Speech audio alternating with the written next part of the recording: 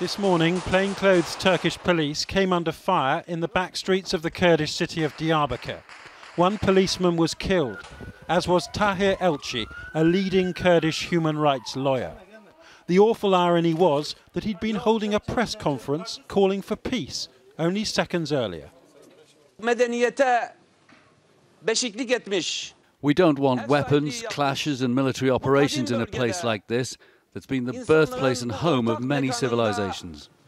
Mr. Elci was shot near this mosque, the scene of recent clashes between Kurdish militia and Turkish security forces.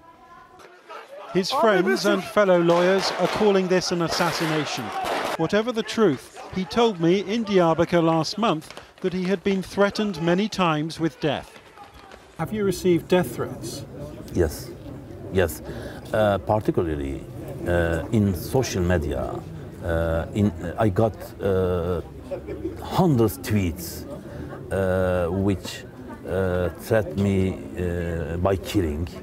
And in some tweets, they describe how they will kill me.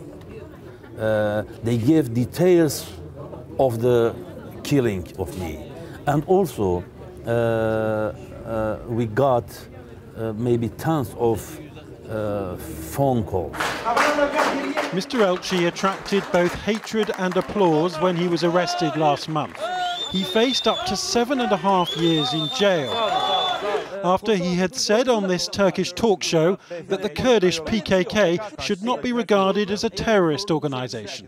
He told me why. I tried to collapse this taboo because of I believe in that such a historical, social and heavy problem like Kurdish issue in Turkey, you have to discuss, you have to have freedom of expression.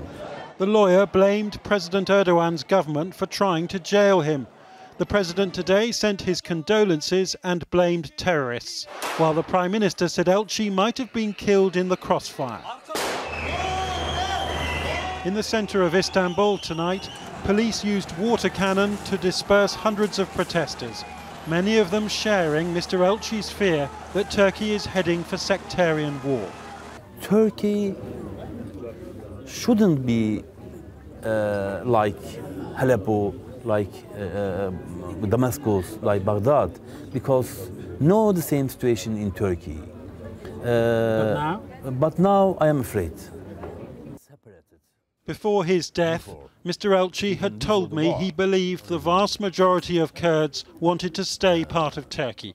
He was a passionate advocate of non-violence, and his voice is needed now perhaps more than ever.